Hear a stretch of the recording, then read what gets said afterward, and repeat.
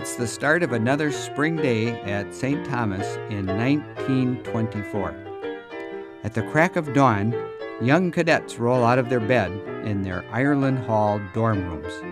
They quickly dress, then fall in line outside for roll call.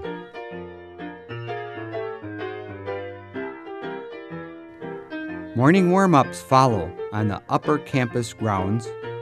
Then comes daily mass at the chapel of St. Thomas Aquinas.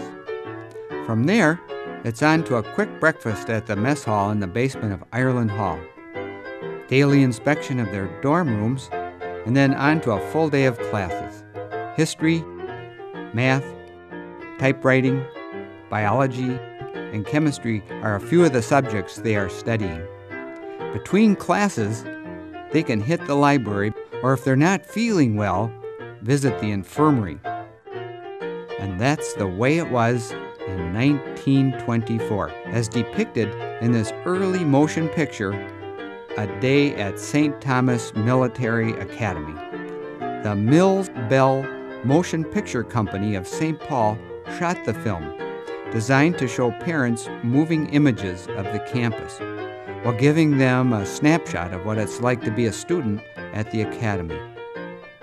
Father William Coughlin, a history professor at St. Thomas, supervised the film, then took it on tour around the country, showing off St. Thomas on the silver screen.